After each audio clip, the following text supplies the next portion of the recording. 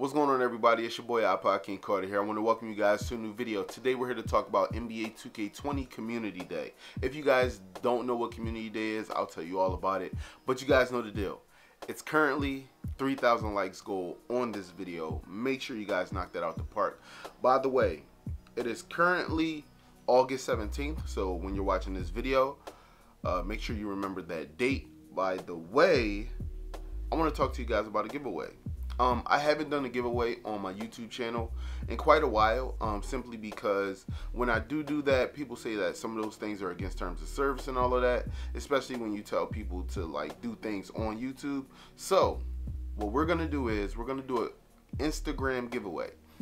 If you don't know what that means I will have copies of NBA 2K20 for PlayStation 4 and for Xbox One.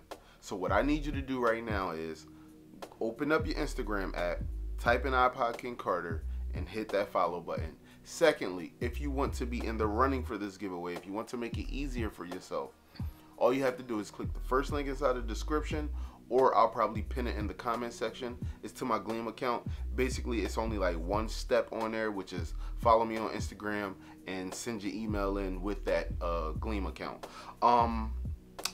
Let's hop into the news. Just to clarify a few things for you guys real quick. If you don't know what Community Day is, it is basically a day that 2K has built where they actually bring in content creators, musicians, artists, actors, actresses, like all different kinds of people that actually play video games that have other like things going on. So 2K, this is like literally the biggest community day that I have ever seen. This is not the launch party. The launch party will probably happen later, like closer to launch. But this day in question, I seen maybe 30 to 40 creators, which I have never ever seen in my lifetime. And that's due to the fact that 2K is actually getting a little bit better at noticing content creators and their worth. So I'm pretty happy about that. When I was in, like, I guess you can call us the test subjects, the test phase, like it was early on. It was probably like NBA 2K13 days. When 2K and Ronnie, LD, you know, when everybody knows Ronnie and LD, that was back when, you know, it was unprecedented that a game would reach out to content creators that made content around their game for anything. You know what I mean? They used to call us fans, and at some point that paradigm shifted. So basically they started up community days. They started really small. I think I put a picture up on like Instagram or something like that.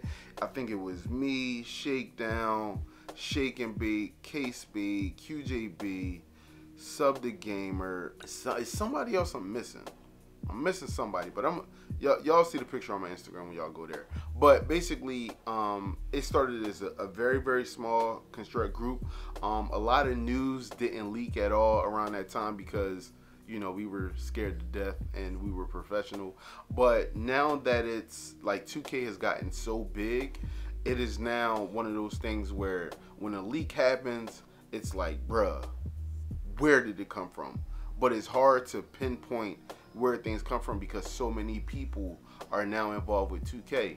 Most of the time, like maybe 98% of the time, the leaks are coming from like celebrities because they be on the Instagram and stuff like that, and we just be sitting at home like, did he just show some NBA 2K20?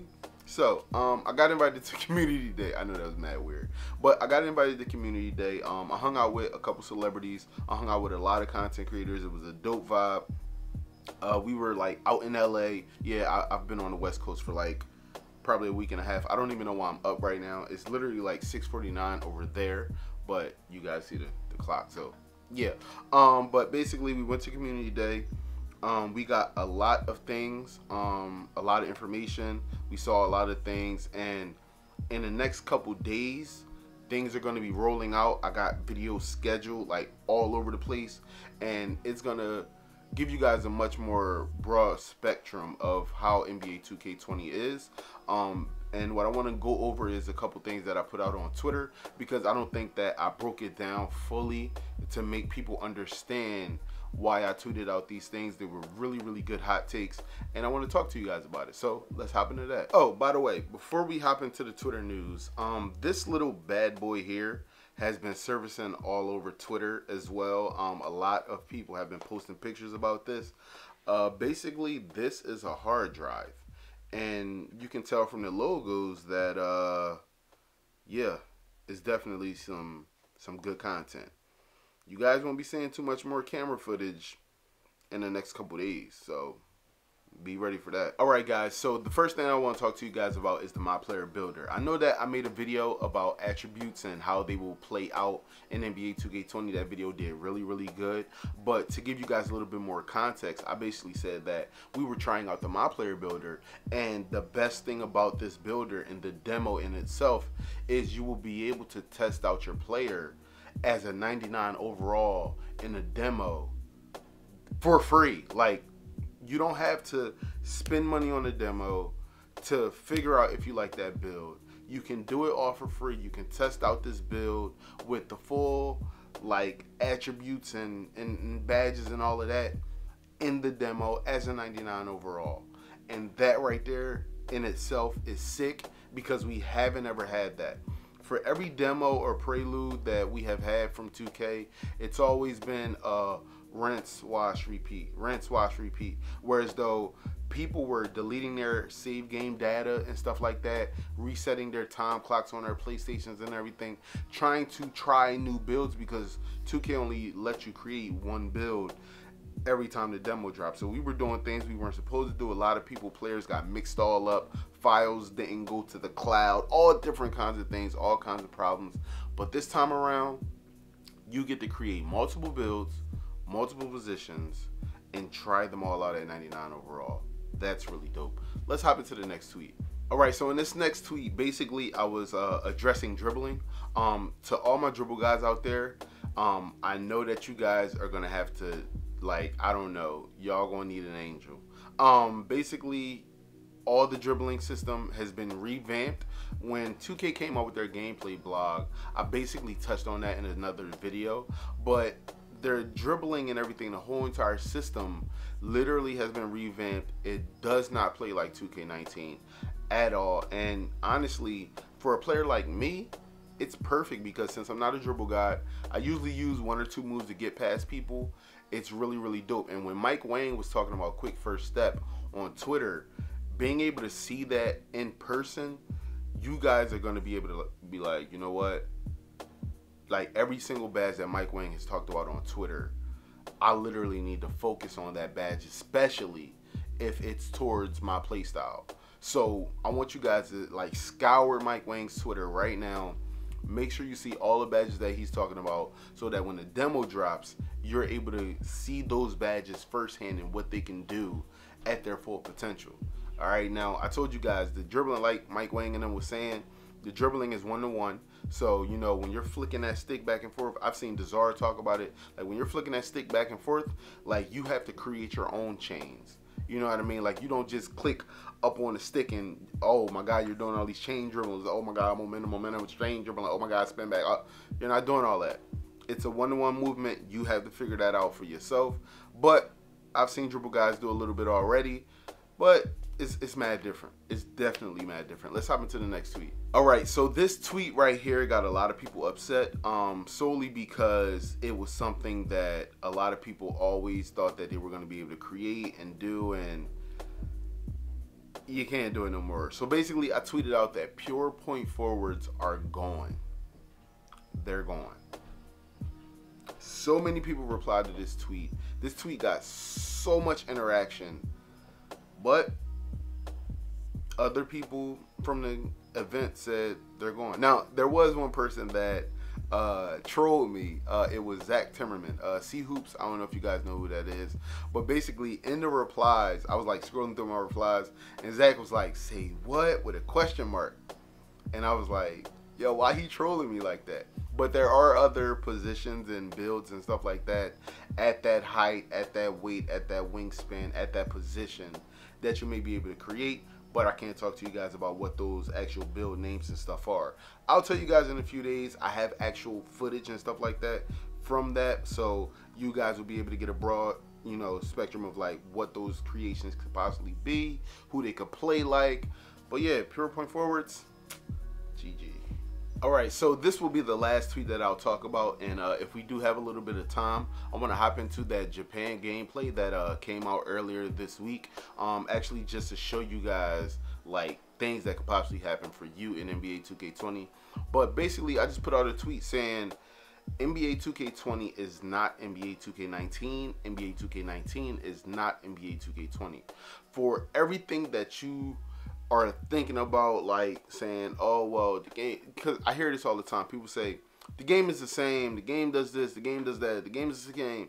When 2K18 came out, we were like, holy hell, NBA 2K18 is not NBA 2K17. And a lot of us were upset that it wasn't because of online issues, the way that the game played, the direction, everything like that.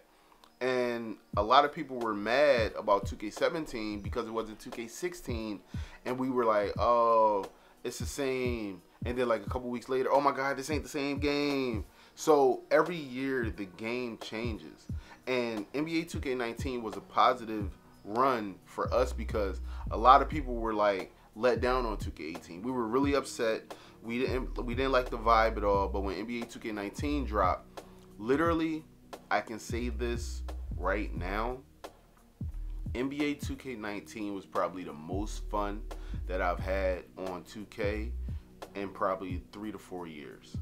And the reason that I say that is when 2K15 dropped, like we was inside the rec a lot. 2K16, it was more like park heavy, you know what I mean? And with me, I've always played with fans. I've always played with subscribers. I've always played with followers. So I don't know what it's really like to play on a comp team and constantly play comp all day long inside ante up, stage, high rollers, all of that. I didn't know any of that. I was just at Sunset Beach playing with my fans, playing with viewers from my streams. So I don't really know what it's like to play with a comp team, comp games all day long.